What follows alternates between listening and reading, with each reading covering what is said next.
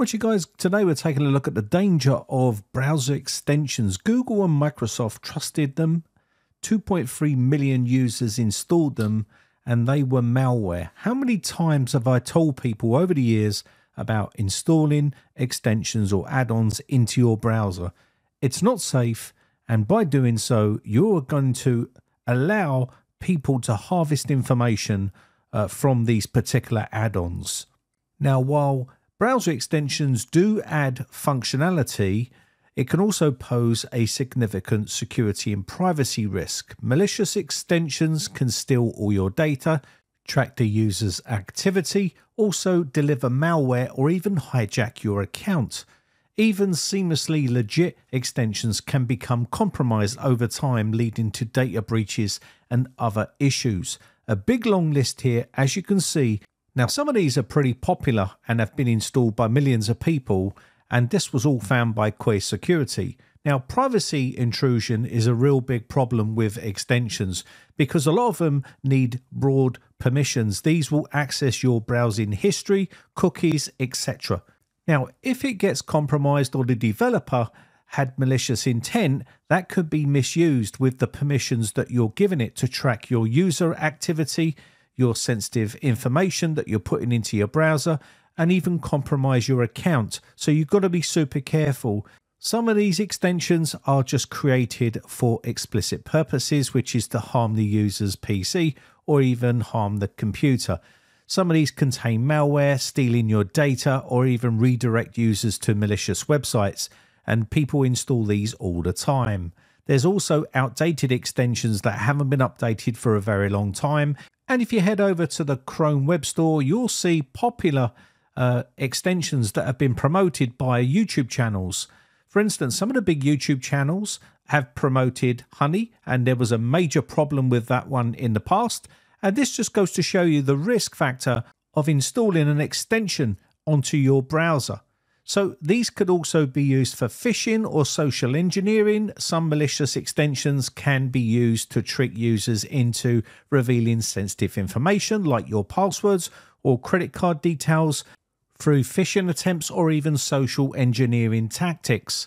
So these can also have a major performance impact on your PC and your browsing experience. Certain extensions can slow down your browser performance by causing crashes or even freezing, and sometimes making the pages take ages to load because you have far too many extensions installed on your browser. And that's why I never install browser extensions.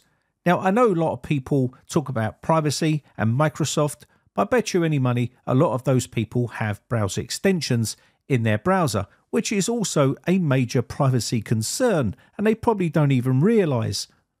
Because when you give them browser extensions permissions, they are literally being able to harvest all of your searching habits and all of your other dirty little secrets that you do online.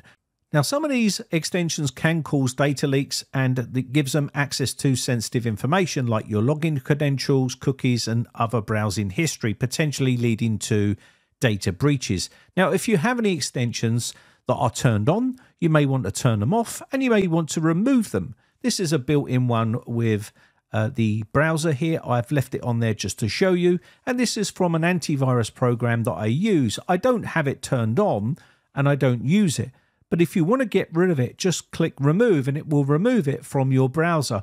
So if you are going to be going to the Chrome Web Store or even the Edge Web Store where you're going to download extensions, just be very careful because there's plenty of them on there that could be dodgy.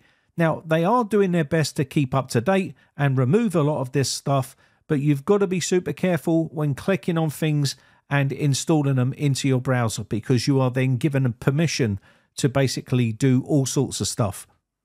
So before clicking install, be cautious and suspicious of any extension that you're installing into your browser.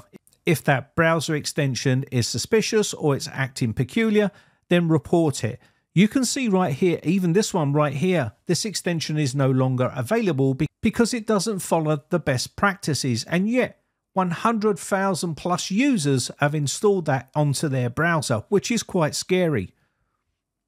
Now, if you do like using browser extensions, then you should regularly audit your extensions and go through and literally remove the ones that are outdated or just not working correctly, or you don't use it anymore. So let me know in the comments section down below whether you use browser extensions and what ones you do use. And be careful, because you should do your research, because some of these will contain malware, or they could be harvesting all your precious information. So don't be going in the comments section and talking about Microsoft's privacy when you could be giving up your privacy with some of the extensions that you do use. Anyway, my name has been Brian from briteccomputers.co.uk. Quick shout out to my YouTube members. I appreciate the support, and I'll catch you in the next one. Bye for now.